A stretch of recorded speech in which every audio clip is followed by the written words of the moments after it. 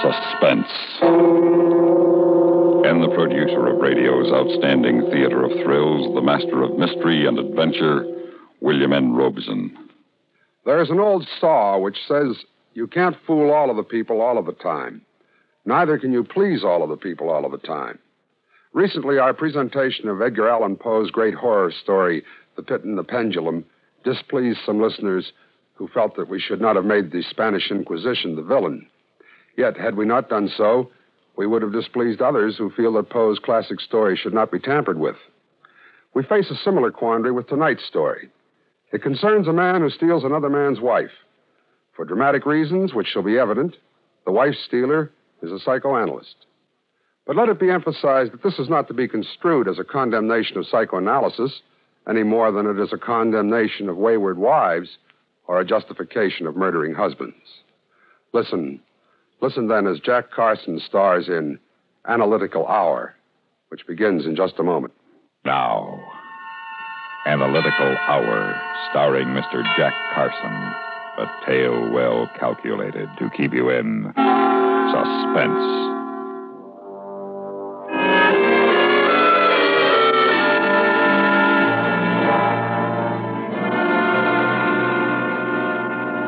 I've told you before, Margaret, I don't think it's wise for you to phone me at the office like this. He's acting strangely. Well, he probably got delayed. I'm sure he'll call you any minute with a logical explanation. Doctor? Excuse me. Well, Mr. Nelson, come in. Thank you, Doctor. I know it's late and I didn't have an appointment, but I had to see you. Yes, of course. Sit down. I'll be with you in a moment. Now, my dear, I'm sure you'll have no cause for worry. I've had a patient drop in unexpectedly, so let me call you as soon as he leaves. Yes, goodbye. I want to tell you how I feel, Doctor. Oh? Well, how do you feel, Mr. Nelson? Fine. Just fine.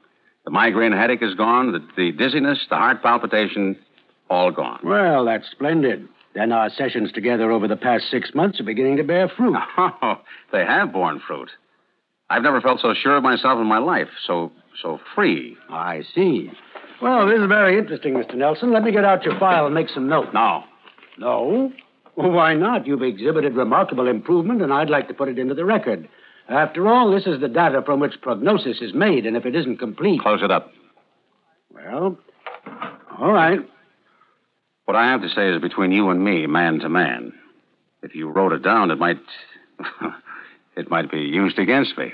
I don't follow you. Well, a doctor, especially a psychoanalyst, never discloses what a patient tells him, but if it's not in writing, it would be your word against mine, wouldn't it? Really, Mr. Nelson, What time is it? Nearly 7. Has your nurse gone for the day? Yes, she left an hour ago. Good. Then we can, we can get down to cases, can't we? Mr. Nelson, you don't have an appointment. It's getting late. Sit down and listen to me. When I first came to you, I told you that my relationship with my wife was less than ideal. You listened very patiently. You drew me out in my childhood associations, my parental approval and disapproval patterns, and always you drew me back to my relationship with my wife. You wanted to know what the attraction between us was based upon. With infinite detail, you got from me my innermost thoughts and desires with respect to my wife. Is that right? Yes. And it's all in the file. Every question, every answer. Well, after 6 months, you've arrived at some conclusions, haven't you? Your analysis isn't completed. Yes. Yes, it is. I completed it last night. You? How do you mean? There was only one possible conclusion. That I hate my wife. Oh, now, just a moment. Hate, it's a relative term. It has validity only when placed in proper perspective. Exactly, and I repeat. Migraine headache gone. Dizziness gone. Heart palpitation gone. Yes, but your diagnosis is an oversimplification. These physical manifestations couldn't disappear simply because you arrive at the conclusion that you hate your wife. Oh, no. Well, I did something about it. Now, Mr. Nelson, if you're going to tell me you've run away from your wife... No, I didn't run away. Well, then what did you do? I killed her.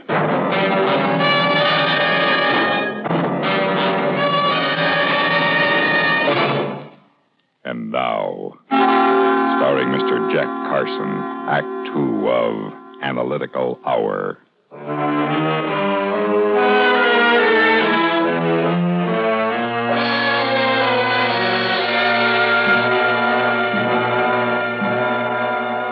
That's right, Doctor.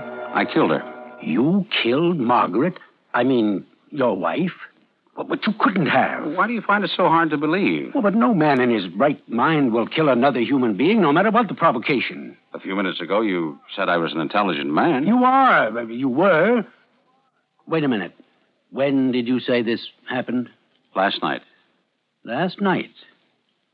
Uh-huh. I see. Now, surely you realize that if you have committed murder, it's only a matter of time until the police will be searching for you. Of course. Well, doesn't that concern you? Not in the least. Then if you have no intention of running or of hiding, you should give yourself up right now. No, not yet. Why? We haven't finished our discussion. Mr. Nelson, what have we to discuss? Murder as a solution to a personally untenable situation is not acceptable in the eyes of society. At first you were startled, Doctor, but now you're giving me a lecture on the ethics and morality of murder, as if we were having a disinterested conversation in logic. Could it be that you doubt I killed her? If you say you did, why should I doubt you? Your reaction. Reaction is a key word in the medical and psychiatric fields, isn't it? Yes. Then why are you taking the murder of my wife so lightly? I've had years of professional training, and I'm not going to panic just because a patient tells me he's committed murder. Telling you is one thing. Your believing it is another. If you believed it, under the circumstances, I think it would ruffle your professional calm. All right, I don't believe you. This is a mental quirk. It's an aberration, a figment of your imagination. Is it? You haven't committed murder. Oh, undoubtedly you wanted to, but you've substituted the desire for the fact. The pattern's perfectly clear. Now, I'm going to shock you, Mr. Nelson, because we've reached the point in your analysis where shock will be of the utmost value to you. All right. And then I'm going to recommend that you take legal steps to divorce your wife. Get rid of the physical cause of this fixation of yours, and eventually you'll achieve a normal mental outlook. Is that clear? Yeah, perfectly. But not very logical. Why not? How can I divorce a woman who is dead? Your wife is not dead. You know, I was wondering when you'd tell me I should divorce her. It's too bad you waited so long. Oh, stop it. Can't I convince you? You're imagining all this. You're playing games with your mind. Now, if you continue like this, it could lead to permanent insanity. Now, listen to what I'm going to tell you. I'm listening. When you walked into this office a few moments ago, I was talking on the telephone. Is that correct? Yes? I was talking to Margaret, your wife. She is alive, Mr. Nelson. Quite alive.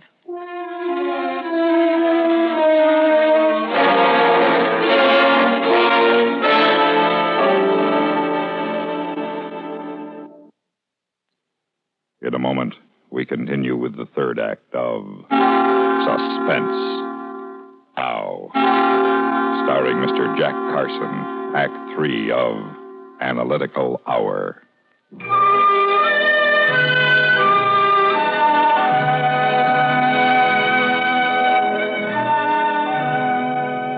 I tell you, Mr. Nelson, your wife is alive. I know. You know. Well, perhaps I didn't know what I suspected it. Good heavens, man, I've just told you your wife is alive. I have positive personal knowledge that this is a fact. Now, doesn't that make an impression on you? Yes, it makes an impression on me, but not in the way you think. You still persist in this hallucination that you've committed murder. You called her Margaret. I beg your pardon. My wife. You called her Margaret. Now, let me ask you a question, Doctor. Do you always refer to the wives of your male patients by their first name? Well, I used it for emphasis. Mm-hmm. For emphasis. During the past 6 months, you have referred to her as Mrs. Nelson or your wife, but never as Margaret. Now, suddenly, for emphasis, you call her Margaret. What are you driving at? Your reactions are becoming less professional and considerably more human, Doctor. I'll tell you what I'm driving at. Officially, you met Margaret just once. 6 months ago, when we both came here to set up the series of appointments for me. If you'll remember, it was Margaret who thought psychoanalysis would help me. She's the one who selected you, and for a very good reason. If you're insinuating... I'm not insinuating, I'm telling you. There never has been anything wrong with me that couldn't have been remedied by an honest wife, a feeling of marital security. But she's destroyed that with your active and willing help. You know what you're saying. Certainly. My wife and you are lovers. You have been for months, even before I met you. All right, let's drop the doctor-patient relationship. Suppose I were to admit it. Suppose I asked you to get a divorce, not for psychiatric reasons, but so I could marry Margaret. Would you do it? No. It's too late. Why? Look, I'll admit everything you say. Margaret and I have been in love with each other for nearly a year. We thought we'd kept it a secret from you, from everyone. I honestly thought if I could take you far enough in analysis, I could get you to realize that she is not the woman for you. That you aren't and never would be really happy together. You can't tamper with emotions this way. You're not God. No, but I'm human. So you are. Subject to anguish, despair, and anxiety. Do you think I've liked this situation, that I've enjoyed it? You've been a willing party to it. Then let's end it right now. Let me call Margaret, ask her to come here to the office where the three of us can discuss this situation as reasonable, intelligent, adult human beings. Go ahead. One thing still concerns me. Why were you so insistent that you killed her? Well, you called it playing games with my mind. I know that's dangerous. Possible incipient form of schizophrenia. I'll have to work with you on that. It could get you into trouble. Depends on your definition of trouble. Hello? Hello, Margaret. Yes. Yes, I'm still at the office. No, he's here with me. Now, Margaret, there's nothing to be alarmed about. I want you to come here right away. As soon as possible. You'll drive right over. Good. Yes, he knows. All right. Half an hour. Intelligent, adult human beings. You know, this is going to be good for all of us. No more dissembling or hiding our true emotions. I'm glad you came here this evening and demanded a showdown. It indicates more emotional maturity than I thought you possessed. Doctor, you know what I do for a living? Yes, you're some sort of a chemist. Yes, a chemist. And do you know my specialty? Something to do with foods, I believe. That's right. If you were contemplating murder, you'd utilize the materials about which you knew the most, wouldn't you? Oh, now, don't start that again. I'm not contemplating murder, and neither are you. Oh, I can understand why you feel as you do, but this is a phase that'll pass. When Margaret gets here, we'll talk it out, and you'll be a free man emotionally. I am now. Not if you persist in bringing up the subject of murder. It's going to be a fact to you sooner than you think. All right. If it'll make you feel better, talk about it. But Margaret is alive, and nothing you think or say can change that. Now, I'm going to shock you. I'm quite certain I'll be more successful than you were with me. I don't know what you're talking about. Do you know what botulism is? Of course. It's a type of food poisoning. Yes. Food poisoning caused by a toxin produced when foods are improperly canned. Or it could be introduced into foods which had never been canned at all, if one knew how to do it. Still on the murder theme, huh? Botulism toxin attacks the nervous system, distorts vision, causes muscular weakness. If antitoxin serum is not used, death usually follows from respiratory paralysis. That's very ingenious, but I don't... Oh, no. Beginning to get it, eh? Of course, you know, symptoms of botulism appear 18 to 36 hours after consumption of poisoned food. No. Margaret is in her 25th hour at this moment. You fiend. You are shocked. By the way, it would be dangerous for a person to drive an automobile when the poison might strike at any moment. Margaret. Put down that phone. But I've got to phone the police. It's too late for that. You're not going to call the police or anyone else. Oh, Margaret. How does it feel, Doctor? Apply the clinical technique. Come up with a prognosis. Do something. Make a break for the door. Reach for the gun in your desk. Try to reason with me. You're insane. You're utterly insane. I'm playing God, just as you have with me for 6 months. Only it doesn't take me as long. Now I'm going to give you a prognosis, Doctor. When Margaret gets here, if she gets here, you're going to watch her die. Then I'm going to watch you die.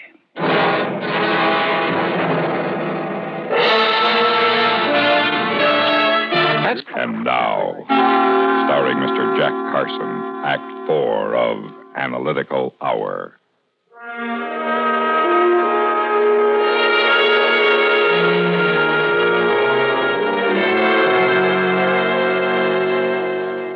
It's been a half hour, Doctor. It doesn't appear Margaret's going to make it, does it? Are you going to let her die just for the sake of vengeance? Vengeance? That's a relative term, like hate. And hate is a relative term. You said so, Doctor. But premeditated murder. Murder is not a relative term. It's final and irrevocable. I prefer it to wife stealing and deception. If I could only... But you can't. What's the matter, Doctor? Having a little trouble breathing? You poisoned me, too. Ah, of course. I'll kill you. I'll kill you with my bare hands. And now you speak of killing. Less than an hour ago, you said no man in his right mind would kill another human being, no matter what the provocation. Are you not in your right mind, Doctor? My arms. I can't raise them. Ah, the poison is working. Devil. Would you like to hear how it was done? Last night, Margaret attended a club banquet, or so she told me. But you and I know that she had drinks and hors d'oeuvres with you in your apartment, and then the two of you went out to dinner. Is that right? Yes. It was the hors d'oeuvres, special kind you both like so well. You keep quite a supply of them in little glass jars. It was easy for me to introduce the botulism culture while you were out. I believe someone's in the outer office. Margaret. She seems to be having some difficulty. Margaret, run! By the doctor. Margaret! Hello, my dear. I'm sorry. I really am sorry. But not for either one of you. Respiratory paralysis, Doctor. The final stage. You won't get away with it. You... I want to thank you for calling her over, Doctor. It works out even better than I had planned it. Somebody will find the two of you in the morning, sprawled out like the last act of Romeo and Juliet, and it will all fit. Both of you dead of botulism. Poisoned by the snacks you had alone together in your apartment. And me? Nobody saw me walk in. And nobody sees me walk out. It couldn't be better. You... Oh. Goodbye, Doctor. Hey, is anybody in there? Who is it? Police. Police? Did a woman come in here? What woman, officer? She was driving like she was drunk. Ran through 2 red lights. She came in this building. Is that her, officer? Well, yeah. What's the matter with her? She's dead. And him? He's dead, too. What do you know about this? Enough. Enough to hang me.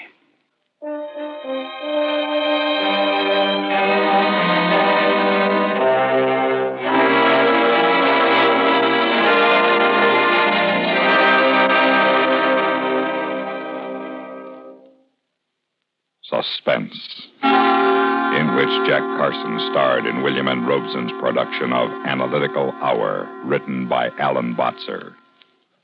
Supporting Jack Carson in tonight's story were John Hoyt and Sam Pierce. Listen.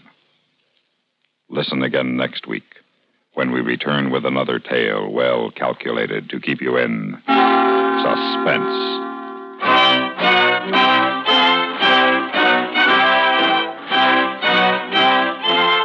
This is the United